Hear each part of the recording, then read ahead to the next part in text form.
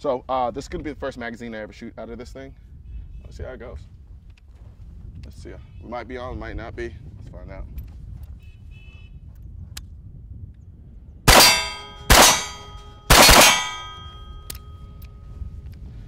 Off the bat, I love Geisley triggers. So it's kind of hard to tell sometimes whether or not it's the actual gun or the trigger that's actually making the shooting experience, you know, as enjoyable as it is. And this trigger is no different. So as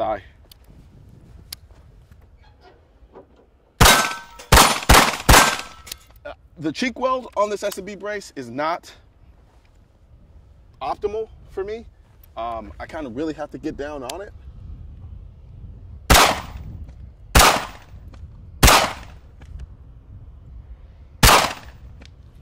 I don't know if this thing is even on at that distance. We're about 160, 170, but I do kind of have to really bear down on it. I could probably change that with the changing the height of the mount, but nonetheless, I mean, think about it. I mean, you drop this down, put this in a little backpack. It's a force to be reckoned with. Let's see. Take some shots over here.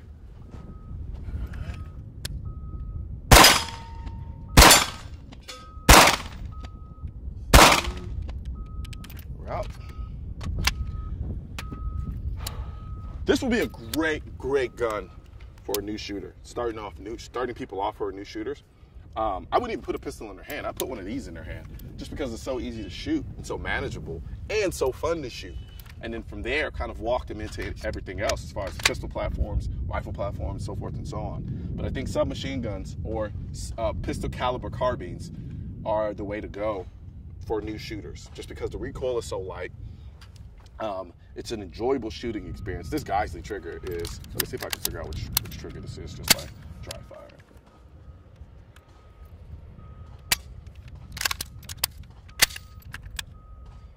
I'm going to say that is the SSA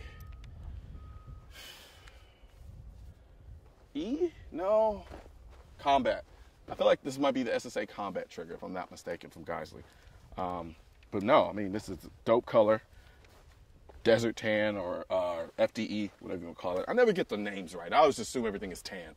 But FDE Mpx K with the S&B brace. I likes it. I really like this Romeo sight as well too. Might see one of these in my future. One of the initial complaints that I had about the Glock Gen 5s when I dry fired it before actually shooting it was the trigger. I like a solid wall on my trigger. The Gen 5s don't have a solid wall on their trigger. However, after shooting it in live fire with my 19, I'm kind of fond of the trigger. Still not optimal for me. I still like to have a flat, well-defined wall and a clean break, which the other one had more or less a clean break for it being a Glock. But it didn't do what I wanted to do from a typical sense and what I'm used to. So one of the guys out here at the range decided to clean it up a little bit and make it the way that I'm used to.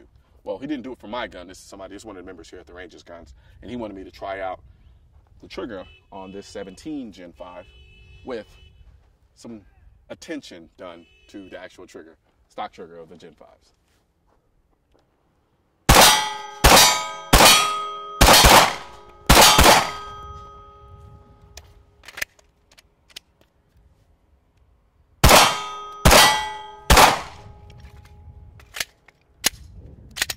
And that's the trigger that I can live with.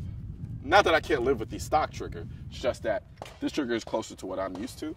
So from that perspective, I'm probably gonna end up getting the same thing done on the trigger I have on my 19, but that's not to say that I don't like the trigger on the stock Gen 5s. I just like having a well-defined wall. And as you can see, I'll come around on this side. With this trigger, you have a well-defined wall. Boom, boom, boom, boom, boom, boom, boom, right there. And then when I want, a stroke through it, right? Or press through it. Boom. I'll show you what it looks like on a 19. On the 19, or at least on my Gen 5 19, which is completely stock, trigger is And I don't know if it's gonna translate visually because the wall is not that definable. It just kind of squeezes all the way through instead of hitting that stopping point. See, it just kind of squeezes through versus the other one, the other 17 that had the work done on the trigger, I had a definable wall. But like I said, it doesn't make the gun or the trigger on the Gen 5 a one-hated for me. I just prefer to have a solid wall. This one doesn't. Still like it, just not ideal. I may be a little biased, but to me, the pew pew life is the ultimate lifestyle. Can you think of another lifestyle that protects your freedom, protects your life and the people that you love, puts food on the table, helps you bond with family and friends, and provides you sports and recreation? I can't. Can you? And now you can add hydration to that list with the new line of Pew Pew Life drinkware. The Pew Pew Life tumblers and bottles are made from stainless steel and feature a double wall vacuum insulation that keeps drinks cold for 24 hours and hot drinks hot for 12 hours. I think it's safe to say that there is no better way to stay hydrated while showing your pride for the lifestyle we all love and cherish. So click the link and order your drinkware today. And remember, the Pew Pew Life equals the people.